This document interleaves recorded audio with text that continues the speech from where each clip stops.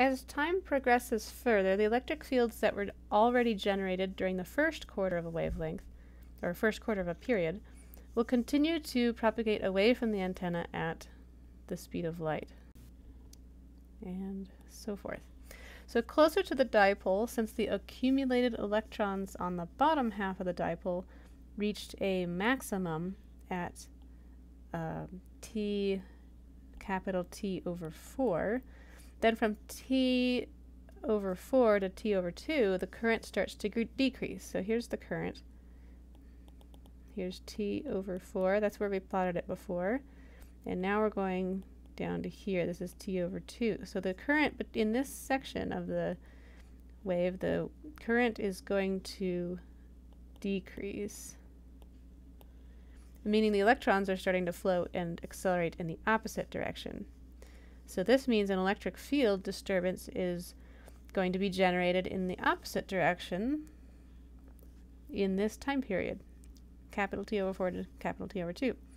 So the electric field disturbance, so the electrons here, if they're moving upward, they're accelerating upward, then we're going to start to get electrons are going to start migrating up this direction, and we'll start setting up an electric field in the reverse direction. And these electric fields are also going to propagate away from the dipole at the speed of light. Now, right at capital T over 2, enough electrons have migrated back along the dipole so that the total charge on the antenna is back to 0. So, no net charge. This is at time capital T over 2. So this means that there are no electric fields now extending between the upper and the lower half of the dipole anymore. Also, at time T capital T over 2 seconds, the current is 0, so there are no accelerating electrons. They're just lots of free electrons here evenly distributed. So no electric field disturbances are being produced anymore either. So what's going to happen is that now that there are no electric field disturbances being produced and also no separation of charge on the antenna, the electric field lines are going to separate from the dipole and connect with each other. You can see that happening here. Here are the electric fields going in opposite directions. And so they're going to connect together to form closed loops.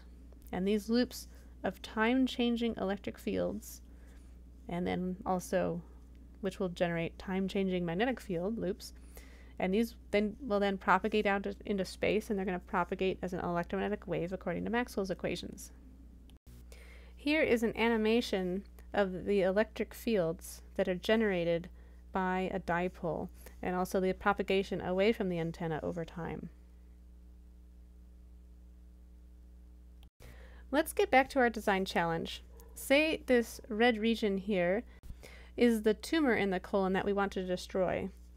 Considering what we just covered, we might imagine that one option is to cut a hole through the person's skin and tissue to the tumor, maybe right through here. And if we want the approach to be minimally invasive, we would want the hole to be as small as possible.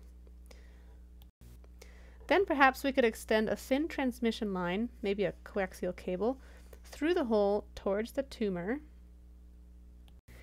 And finally, we would want to include an antenna. In this case, so far we've come up with a small dipole antenna at the end of the coaxial cable. This dipole antenna would create electromagnetic waves that would heat the tumor and destroy the cancer cells. Now, to create a dipole antenna at the end of the transmission line, in our diagram earlier, we showed the ends of the two conductors bending to opposite sides. Here, like this. Remember that this diagram, like the one shown here, is a generic diagram representing any transmission line geometry. So in the case of a coaxial cable, bending the two conductors away from each other means extending the inner conductor to one side, that's the black one here, and the outer conductor to another side, the green one. Maybe we could accomplish this by attaching two short segments of wire at the end of the transmission line. We just want to make sure that we do not create a short between the two sections. Take out your in-class project notebooks and describe how we might use a coaxial cable and a dipole antenna attached to the end of it to create an electromagnetic wave that would be used to heat a tumor and destroy the cancer cells locally. In the next couple of lectures, we'll see if we can improve on this initial design.